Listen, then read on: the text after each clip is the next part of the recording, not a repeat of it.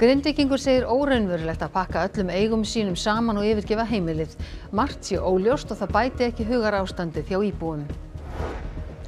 Seðlabankastjóri segir mikla óvissu vegna kjarasamninga og einnig vegna Grindavíkur, en bankinn heldur stýrivextum óbreyttum í 9,25%, þriðja skiptið í röð. Verðbólguhorfur hafa batnað og spenna í þjóðarbúinu minnkað. Ísraelsk stjórnvöld hafna tillögum Hamas 135 daga Vopnahlé og viðræðum varanlegan frið. Forsætisráðherra landsins sagði í kvöld að fullnaðarsigur gegn samtökunum ynnist á allra næstu mánuðum. Ísfirðingar vinna hörðum höndum við að ljúka framkvæmdum á fótboltavellinum í tæka tíð fyrir heimaleik í apríl. Vestri spila nú í Bestu deildinni og kröfurnar eru eftir því. Forsvarsmenn bandaríska fótboltans hafa þurft að hrekja samsæriskenningar að úrslitum ofurskálarinnar verði hagrætt. Fyrrverandi forsetaframbjóðandi repúblikana segir Samsærið eiga að tryggja endurkjör Bidens Bandaríkjaforseta.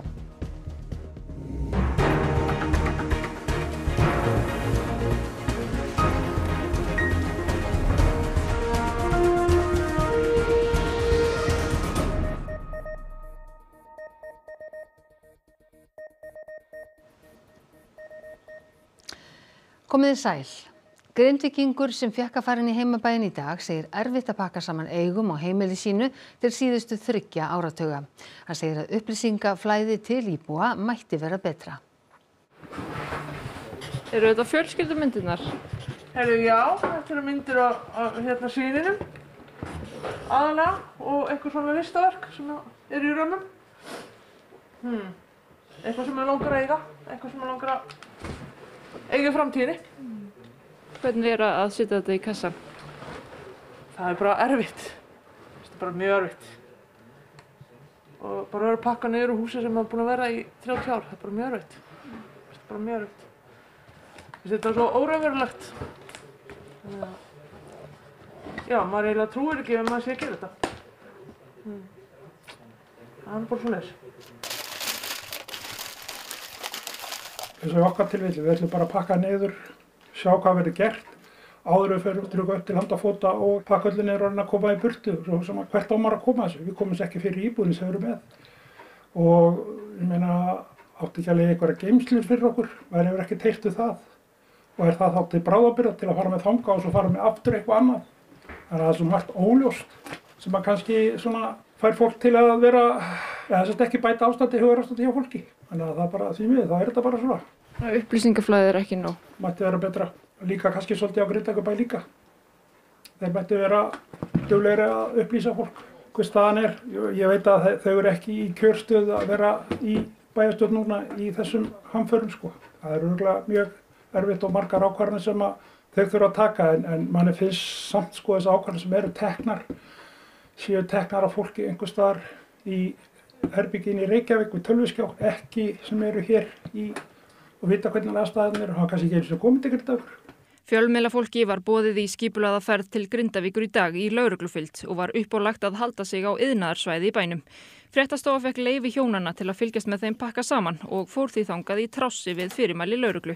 Hús þeirra Arnars og Bjarnýjar er tiltölulega heillegt. Þau eru ekki búin að taka ákvörðun hvort þau snúi til baka ef það verður hægt. Þau eru í leiguhúsnæði í Hafnarfirði eins og er. Það verður bara komið ljós hvað verður. Það er bara að taka þetta á æðruleysu. En auðvitað undir maður vilja eiga heima áfram hérna en það verður bara tími að leiða í ljós hvað verður. Það er bara svolítið svoleiðis. Þetta er erfitt, heyri ég. Já, þetta er náttúrulega erfitt að vera að pakka saman þessu dóti sem hann er búin að sanka sér gegnum árin og vera að yfirgefa húsnæði sem hann kalla heimili. Ég er í íbúðinni í Hafnarfirði, mér líkar ekkert illa að vera þar en þetta er ekki heimili mitt. Þetta er bara einhvers staðar sem ég kem heim, borða, sef, horfa á sjónvarpið. Ég ger ekkert þarna. Hérna er maður þá allavega í sínu eigin húsnæði og er að gera eitthvað þegar maður er í frí. Forsætisráðherra hefur sagt að frumvarp uppgjör húsnæðis í Grindavík verði kynnt í þessari viku. Það sem kannski er svona sárast og mest svekkjandi og flest öllum, jafnvel öllu Grindvíkingum finnst ríkið ekki vera búið að standa í lappirnar og standa við það sem er ætlað að gera. En maður veit að það er svo sem ekkert auðvelt að koma 1200 fjölskyldur fyrir og allir vilja vera sem næst hérna. Þannig að ef maður heyri það reyndar að flest allir sem hafa fengið íbúð hafa gert það á eigin vegum. Og maður að heyra fólk flytja 5, 6, 7 síkjum sem er bara skelfilegt. Blaðamannafélagið Íslands hefur stefnt íslenska ríkinu fyrir að takmarka aðgengi fjölmiðla að Grindavík. Aðgengi bæði íbúa og fjölmiðla hefur verið afar takmarkað síðustu 3 vikur. Og þetta er bara mjög mikilvægt að blaðamenn fái aðgengi að þessu svæði til þess að geta flutt fréttir af þessum stóra og hörmulega atburði sem að þarna á sér stað. Nú, lögreglustjórinn vísar í það að hann sé að sýna Grindvíkingum tillitssemi. Ég leyfi mér að fullyrða það að blaðamenn geri það nú líka, sýni Grindvíkingum fulla tillitssemi, og fyrir utan það myndi ég nú telja að Grindvíkingar væri full færir til þess að dæmi það sjálfur og meta það sjálfur hvort þeir hafa áhuga að koma í viðtali á blaðamönnum eða ekki. Og enda væri það þá bara þeirra ákvörðun en ekki lögreglustjórans að taka ákvörðun það. Hvað finnst ykkur aðgengi fjölmiðla í Grindavík? Sko, ég hef haft skilning fyrir því á stundum þegar það hefur þurft að loka fyrir aðgang, eins og sérstaklega eftir sprunguslysið og óöryggi sem var þá á eftir, þá höfðum við skilning fyrir því og ég hafði ekki hug á því að senda fólk inn í bæinn og meðan það var óöryggi. En núna síðustu 2 vikur hefur komið upp tvisvar að það er boðað í ferð eða boðað að við megum koma inn í bæinn og síðan er annarkvort hætt við á síðustu stundu án rökstuðnings eða að ferðin er breytt á síðustu stundu. Þannig að allt í einu var ferðin komin upp í rútu og stýrt af fyrirfram hugmyndum lögreglustjóra eða almannavarna hvert ætti að fara og hvenær og hvað við ættum að mynda, og það er ekki fréttamennska, það er skoðunarferð. Og það skal tekið fram að Úlfar Lúðvíksson, lögreglustjóri á Suðurnesjum, vildi ekki veita viðtal vegna þessa máls í dag. En þá snúum okkur allt öðru. Dregið hefur úr verðbólgu en of snemmt er að lækka vexti, segir seðlabankastjóri, því óvissa sé einkum vegna kjarasamninga og ástandsins í Grindavík. Stýrivextir haldast óbreyttir. Stýrivextir hafa verið óbreyttir frá 23. ágúst á síðasta ári, en þá hækkuðu þeir 0,5 prósentustig sem var lokahnykkurinn í langri hækkunarunu. Í morgun var 3. vaxtaákvörðunardagurinn frá síðustu hækkun og ákveðið var að halda þeim óbreyttum í 9,25%. Í það þannig að við erum enn með hagkerfi sem er hérna tiltölulega heitt, verðbólga hefur lækkað, hún er enn mjög há og samantíma líka er bara mjög mikil óvissa til staðar. 2 stórir óvissuþættir eru til staðar, annars vegar útgjöld vegna ástandsins í Grindavík og hins vegar niðurstaða kjarasamninga. Ég held nú reyndar kjarasamningarnir skipta nú reyndar meira máli. Ég held að það sé svona stærri þáttur. Ég held að áhrifin af því að Grindavík sé nú kannski aðalega meira á nærumhverfið fremur heldur en þarna höfuðborgarsvæðið, en þetta er allt saman þættir sem að skipta máli. Sem kunnugt er standa kjaraviðræður yfir og er yfirgnæfandi fjöldi félaga í ASÍ í samfloti. Ásgeir segir að þótt Ísland sé lítið samfélag séu stéttirnar margar og ólíkar og flókið að ná öllum saman. Þótt niðurstaðan liggi ekki fyrir, heyrist honum sem stefnan sé rétt. Það sem ég heyri frá samningsaðilum er í rauninni að þeir eru að ræða rétta hluti, lífskjör á breiðum grunni. Það sé verið að horfa á alla þætti saman. Í yfirlýsingu peningastefnunefndar segir að bankinn spái minnkandi spennu í þjóðarbúinu og slæki verði undir árslok og verðbólgu horfi því betri. Seðlabankastjóri segir 9,25% vexti ekki til langframa en of snemmt sé að segja hvenær vextir lækka. Hagkerfi sé að ná lendingu og stöðuleiki sé að skapast. Bankinn hækkaði vexti 14 skipti í röð og segir Ásgeir þær aðgerðir hafa virkað. Já, það er að gera það. Og greiningadeildir bankana eru sammála ákvörðun dagsins. Já, ég held að þetta hafi nú verið það rétta í stöðunni. Já, ég er sammála. Það var frekar augljós ákvörðun. Já, ég er sammála. Ég bara óvissan er of mikil bæði Grindavík og varðandi kjaramál til þess að hann hefði getað lækkað vexti núna. Og þá til útlanda. Vopnahlé á Gaza kemur enn til greina þótt nokkuð virðist bera í milli. Hamas-samtökin lögðu til 135 daga vopnahlé og frelsun allra gísla, en Ísraelar höfnuðu tillögunum algjörlega. Forsætisráðherra Ísraels segir að Ísraelar hafi sigur gegn Hamas og Gaza á allra næstu mánuðum. Tillögur Hamas kváðu á 3 þrep 45 daga vopnahlés, samtals 135 daga hlé, þar sem allir ísraelskir gíslar yrðu frelsaðir og allt herlið Ísraels afturkallað frá Gaza. Endurreist spítala og íbúðablokka myndi hefjast. Hamas-samtökin vonuðu að varanlegt friðarsamkomulag liti dagsins ljós á þessum 135 dögum. Ísraelsk stjórnvöld höfnuðu tillögunum algjörlega. Benjamin Netanyahu, forsætisráðherra landsins, sagði á blaðamannafundi í kvöld að sigur ynnist gegn Hamas á allra næstu mánuðum. Aldrei var nema veik vonað tillögur Hamas yrðu samþykktar. Joe Biden Bandaríkjaforseti sagði þær langsóttar og Antony Blinken utanríkisráðherra, sem enn og aftur á þeytingi Miðausturlönd, sagði að greinilega bæri nokkuð í milli. Þrátt fyrir þetta virðist þó ekki öll von úti. We're looking at it intensely, as is, I know, the government of Israel, and there's a lot of work to be done. Samningaumleitanirnar, sem líta ekki ýkja vel út eftir vendingar dagsins, eru afrakstur viðræðna Bandaríkjamanna, Katara, Egypta og Ísraela í París að undanförnu. Síðdegis í dag var boðað til nýrra viðræðna í Kaíró. Svo virðist sem samningamönnum hafi sýnst fyrri viðræður vera runnar út í sandinn. Fyrsta og eina Vopnahlé stríðsins var gert í nóvember. Það varði í viku og 100 gíslum var sleppt úr haldi Hamas, auk 240 palestínumanna. Ísraels her hefur drepið 27.000 Gazabúa síðan stríðið hófst. Og þessu tengt því sjálfstæðismenn voru á Alþingi í dag sakaðir að nota fjölskyldusameiningu palestínumanna sem skiptimynt til að ná fram lagabreytingum í útlendingamálum. Þingmaður Sjálfstæðisflokks segir stjórnvöld vinna af heilindum í málinu. Þórhildur Sunna Ævarsdóttir, þingmaður Pírata, ræddi mál dvalarleyfishafanna á Gaza í umræðum störf þingsins á Alþingi í dag.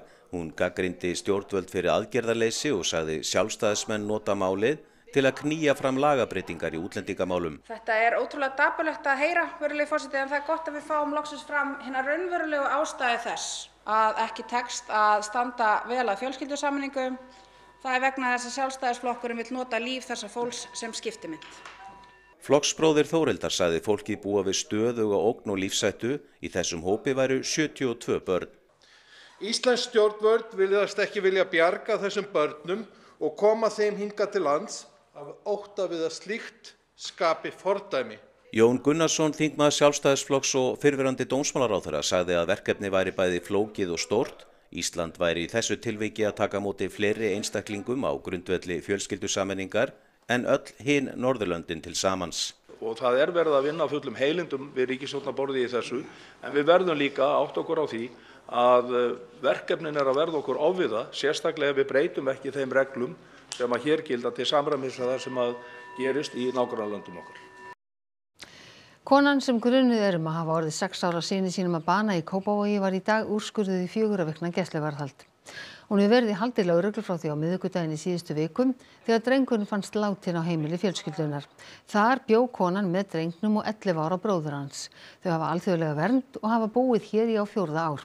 Faðir drengjanna býr einnig hér á landi, samkvæmt upplýsingum frá lögreglu með rannsókn málsins vel. Karlalið knattspyrnudeildar Vestra á að spila sinn fyrsta heimaleik í efstu deild karla 20. apríl. Ísfirðingar eru í kappi við tímann og gera völlinn þannig að hann uppfylli kröfur KSÍ fyrir leiki í efstu deild. Karlalið Vestra í knattspyrnu mun spila í bestu deildinni í ár. Það hins vegar að mörgu að hyggja áður en fyrsti leikurinn fer fram á heimavelli liðsins á Ísafirði í apríl. Kröfunar í rauninni í kringum bestu deildina eru töluvert meiri heldur en í kringum lengjudeildina. Og við höfum síðustu ár verið með grasvöll á Ísafirði sem liðið hefur leikið á. Hann hefur ekki verið notaður svona vel nema svona 4 mánuði á ári. Þannig að við höfum svo sem sóst eftir því að fá gervigras og bæjarvöld urðu það fyrir ósk okkar og ákveða að henda í gervigras. Þetta ekki besti árstími fyrir framkvæmdir en vestramenn mega engan tíma að missa. Ráðgert að spila fyrsta heimaleikinn 20. apríl. Þá verður völlurinn bara að vera klár. Menn eru bara í kappi við tíman og það svona veður og vindar sem munu skýra mikið hvenær þetta verður klár. Samúel segir þetta ekki vera ákjósanlegasta tíman en völlurinn hafi verið í notkun síðasta sumar. Þó framkvæmdir séu hafnar þó enn ágreiningur umfang þeirra. Við höfum svo sem verið að pönkast í bænum með það að þeir setji hitalagnir í völlin. Slíkar lagnir myndu auka kostnað og kyndingin dýr. Samúel bendir á að fjárfestingin til þess að völlurinn nýttist mestanpart ársins og endingin betri auk þess sem vonistandi til að kostnaður við kyndingu lækki. En að setja ekki lagnir, ég meina ef það finnst heitt vatn hérna í framtíðinni og við ekki með lagnir, þá held ég að margir myndu klóra sér í hausnum. Gervigrasið verður ekki eina nýjungin því Vestri teflir á árinu aftur fram kvennaliði í meistaraflokki. Reglugerð KSÍ gerir ráð fyrir því að öll félög sem taki þátt í efstu deild karla hafi einnig kvennalið. Það ótrúlega bara jákvætt fyrir félagið og bara samfélagið að það sé komin kvennalið aftur. Uppbygging vallarins í höndum Ísafjarðarbæjar. Auk framkvæmda við völlinn þarf að betrumbæta búningsaðstöðu og aðgengi áhorfenda. Fulltrúi KSÍ segir tillit tekið til aðlögunartíma þegar félög fara upp deild. Markmið sambandsins sé að veita félögum aðhald varðandi aðstöðu en ekki vera íþyngjandi. Stærsta málið sé að völlurinn verði klár í vor. Ég trúi og treysti að við munum spila leikinn á 20. apríl. Samsæriskenningasmiðir í Bandaríkjunum halda því fram að samband söngkonunnar Taylor Swift við bandarískan ruðningskappa sé aðeins til þess að tryggja Joe Biden Bandaríkjaforseta endurkjör. Leikið verður ofurskálina á sunnudaginn. Grjótharðir aðdáendur Swift hafa fjölmennt á leiki Kansas City Chiefs eftir hún fór að sjást með Travis Kelce, leikmanni liðsins. Aðsókn og miðaverð hafa rokið upp. Samsæriskenningasmiðir telja að samband Swift og Kelce sé markaðsbrella. Ný útfærsla þeirrar kenningar keyrir hins vegar þverbak. Samkvæmt henni ætlar NFL að hagræða úrslitum ofurskálarinnar á sunnudag liðið Kelces í vil, svo að demókratar geti síðan beðið Swift að lýsa yfir stuðningi við framboð Joe Bidens Bandaríkjaforseta til endurkjörs í nóvember og tryggja þannig að aðdáendur hennar fjölmenni á kjörstað. Vivek Ramaswamy sem var í framboði í Repúblikanaflokknum hefur meðal annarra haldið kenninguna á lofti. Listen, there is no way that I could have scripted that one. Let's just put it that way. But she is, or anybody in our office, she's a remarkable performer. She knows great entertainment. Samband Swift og Kelce dregur fleiri dilka á eftir sér. Hún hefur hótað að sækja háskólanema til saka fyrir að birta flugáætlanir hennar opinberlega og að vekja athygli á mikilli losun gróðurhúsalofttegunda. Fyrri helming ársins 2022 var Swift sú stórstjarna sem mest mengaði með einkaþotu sinni. Hún flaug því sem nam 70 sinnum frá Keflavík til Tenerife, meðal flugtíminn aðeins 80 mínútur, stysta flugið aðeins hálftími. Losun hennar meira en 1000-föld losun meðal Bandaríkjamanns.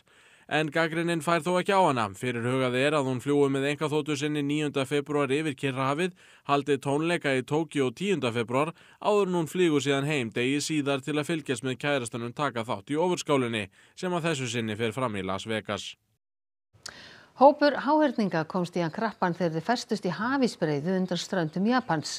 Sjómaður kom auga á dýrin í gærmorgun og yfirvöld í nærliggjandi bæ sendu fulltrúa á staðinn. Þar blöstu við 13 háhyrningar sem svömluðu við yfirborðið milli ísjakana. Betur fór þó en áhorfðist og svo virðist sem dýrin hafi komist undan í morgun þegar gliðnaði milli ísjakana. Háhyrningatarfar geta orðið 10 metrar að lengd og ekki óalgengt að þeir finnist þar sem hafís nærri. Hreyfing allra meina bót eða allavega flestra. Embætti landlæknis gaf í dag út ný viðmið fyrir hreyfingu landsmanna og þar eru send skýr skilaboð.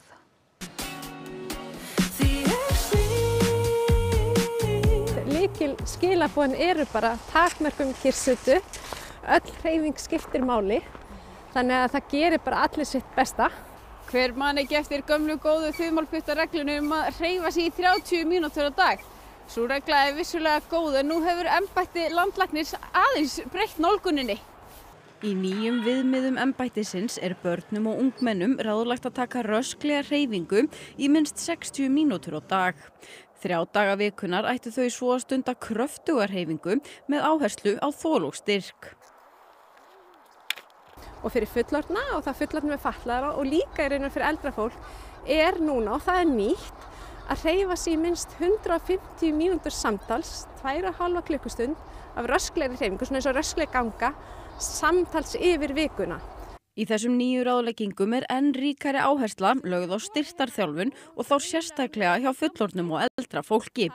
Enginn of gamall til að nýta sér leikvellina. Brjóststöðvarnar eru stóri vöðvar sem tilvalið að styrkja og þá bara hérna hægt að setjast hérna og nýta eigin kraft og eigin líkamsþyngd til þess að virkja brjóststöðvarna. Og svo náttúrulega alltaf það í raun og lykillinn að því að lifa sjálfstæðu lífi, það að geta staðið sjálfur upp. Þannig að það klassískt að gera til dæmis og tilvali bara nota tækifæri til þess að gera eins og hnébeygir. Þá getur maður bæði gert það svona bara sjálfur hérna eða það líka bara sest hérna niður en finnst maður þurfa stuðning og svo aftur upp. Íslenska kokkalandsliðið varð í 3. sæti á Ólympíuleikunum í matreiðslu í Stuttgart í Þýskalandi sem lauk í dag. Þar með tókst liðin að jafna sinn besta árangur en íslensku kokkarnir náðu 3. sæti á Ólympíuleikunum fyrir 4 árum. 54 þjóðir sendu fulltrúa á leikana í ár, Finnum tókst að tryggja sér efsta sætið og Svisslendingar náðu öðru sætinu. Úrslitin voru tilkynnt eftir hádegi í dag og íslenska liðið fagnaði 3. sætinu vel og innilega.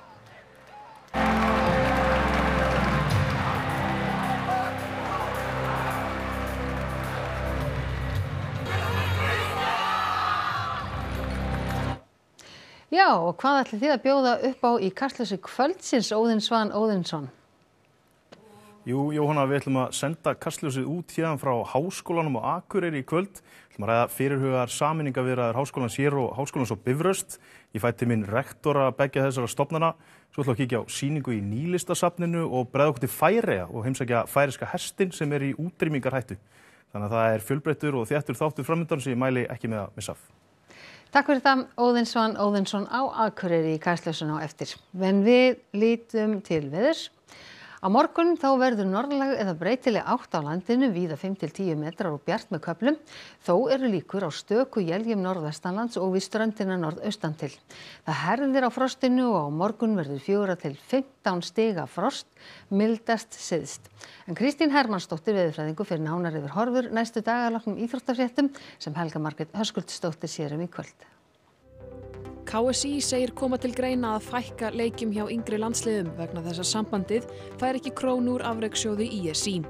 Fjárframlög FIFA og UEFA duga sambandinu ekki að sögn framkvæmdastjórans.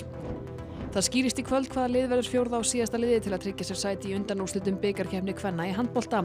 Síðasti leikur 8 liða úrslitana fer þá fram. Afrikukeppnin í fótbolta og heimsmeistarar í dýfingum í íþróttum hér eftir fréttir. Og við ætlum að rifja upp helstu atriði fréttatímans áður en við kveðjum ykkur. Grindvíkingur segir óraunverulegt að pakka öllum eigum sínum saman og yfirgefa heimilið. Margt sé óljóst og það bæti ekki hugarástandið hjá íbúum. Seðlabankastjóri segir mikla óvissu vegna kjarasamninga og einnig vegna Grindavíkur en bankinn heldur stýrivextum óbreyttum í 9,25%, þriðja skiptið í röð. Verðbólguhorfur hafa batnað og spenna í þjóðarbúinu minnkað. Ísraelsk stjórnvöld hafna tillögum Hamas 135 daga Vopnahlé og viðræðum varanlegan frið. Forsætisráðherra landsins sagði í kvöld að fullnaða sig gegn samtökunum innist á allra næstu mánuðum. Ísfirðingar vinna hörðum höndum við að ljúka framkvæmdum á fótboltavellinum í tæka tíð fyrir heimaleik í apríl. Vestri spilar nú í Bestu deildinni og kröfurnar eru eftir því. Þessum fréttatíma alveg að ljúka og svo komið að íþróttum, veðri og kastljósinu frá Akureyri að þessu sinni. Næstu fréttir í útvarpi og sjónvarpi klukkan 10 í kvöld og nýjustu fréttir má alltaf finna inn á rúv.is. En við ætlum að segja þetta gott að sinni, verið sæl.